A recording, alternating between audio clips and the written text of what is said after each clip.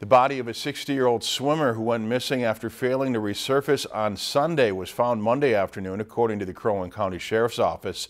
The victim, William James Murray of St. Paul, was recovered in 9 feet of water in Adney Lake, southeast of Cross Lake. The body was found in the vicinity of where he had jumped off a pontoon and went underwater. The incident was reported around 3 Sunday afternoon. Recovery efforts were made difficult by an incoming storm, forcing the search to be called off on Sunday, but it resumed on Monday. If you enjoyed this segment of Lakeland News, please consider making a tax-deductible contribution to Lakeland PBS.